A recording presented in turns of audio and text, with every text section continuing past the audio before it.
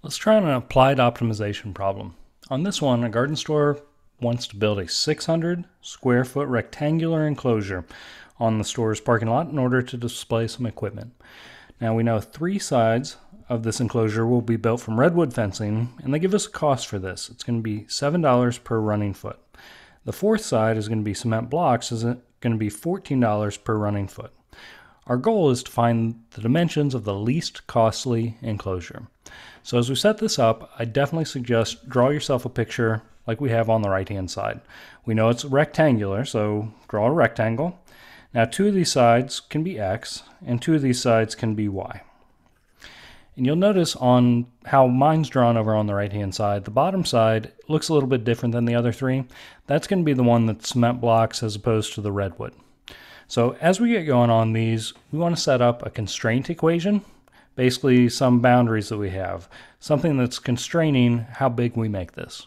And that comes with the 600 square foot rectangular enclosure. All right, that's going to be the area of this rectangle. So one way to represent the area of our rectangle is X multiplied by Y. But we can also say that it can be represented by it has to equal 600. We want it to be 600 square feet. All right, the other thing we want to have going on this is we want to figure out an objective function, something that we're trying to maximize or minimize, the objective of this problem. So in our case, it's going to be, we want to find the least costly such enclosure. So we want to minimize our cost. So let's try to make a cost function. Now this is going to come from the fact that we know that one of these sides is going to be $14 per running foot. As I said, I'm going to make that the bottom side. So $14 multiplied by however many feet Y is. While the other 3 sides were each going to be $7 per running foot. So I can have 7x, 7y, and 7x to represent those. Next, setting up our cost function, the total cost is going to be 14y plus 7x plus 7y plus 7x. Right, the perimeter, to go all the way around here, each side multiplied by the cost per side. We can do a little bit better on getting this equation by simply combining like terms. We can get to 14x plus 21y's. The problem with this, though, is we have 2 variables on the right-hand side. We have both x's and y's. So what we want to do next is utilize that constraint equation. It's an equation that involves both x and y.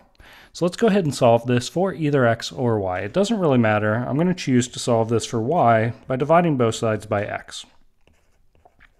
So I can say that y can be represented by 600 divided by x in this problem. I'm next going to take that over to our cost function, and I'm going to replace the y in our cost function with 600 divided by x. All right, because those are supposed to be equal based on our constraint equation. All right, from here, let's simplify a little bit. So this will be 14x plus, I'm going to treat that 21 as if it's over 1. Multiply numerators together. Get 12,600. And I'm going to go ahead and think that x is raised to the first power while it's in the denominator. We're allowed to move it up to the numerator and make it a negative exponent. All right, so if we're trying to minimize the cost, we'd like to find any critical numbers or critical values on this. So to do that, we want to take the first derivative, power rule, and that's why I wrote the x to the negative first power, is so I could use the power rule here instead of, say, the quotient rule.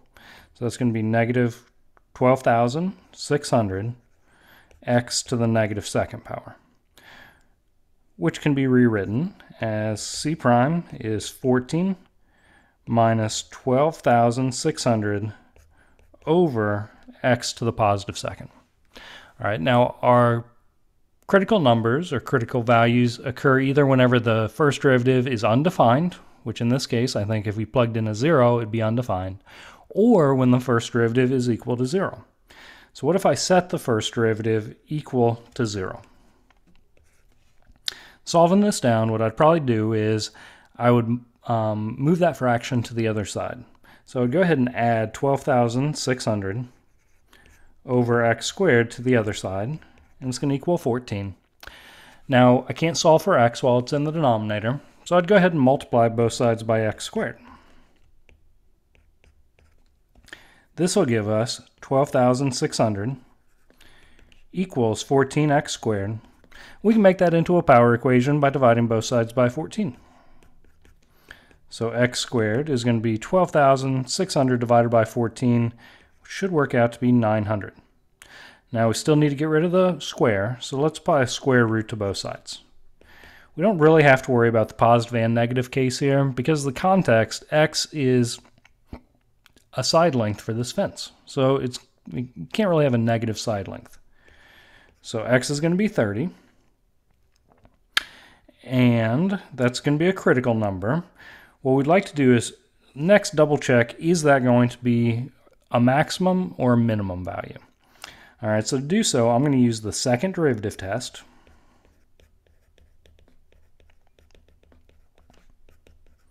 Okay, second derivative test says you want to take the second derivative of c and the derivative of 14. I'm going back to this version of c prime. Derivative of 14 is going to be 0.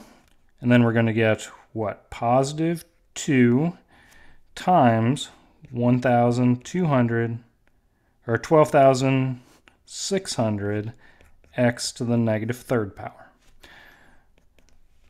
So that works out to be 25,200 over x cubed if we'd like.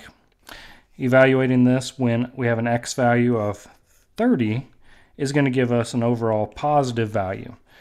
What that tells us is this function is concave up at an x value of 30. And that implies we have a minimum. All right, concave up, graphs look something like that. So we're going to get a minimum. All right, we did want the dimensions. So we now have an x value, and we can be confident that's the correct x value. To get the y value that goes with that, I'm going to go back to our constraint equation. I know y was represented by 600 divided by x, but we know our x value should be 30 at this point. So our y value in ideal circumstance here is going to be 20. So the dimensions here, it was 20 along the bottom and the top, and 30 on the sides. All right, so the more costly side should be 20 feet long, made out of the cement blocks. All right, hope this helps out. I know these can be long problems, but set yourself up a constraint equation, figure out what your objective is here, whatever you're trying to maximize or minimize, and make them work together. All right, hope this helps.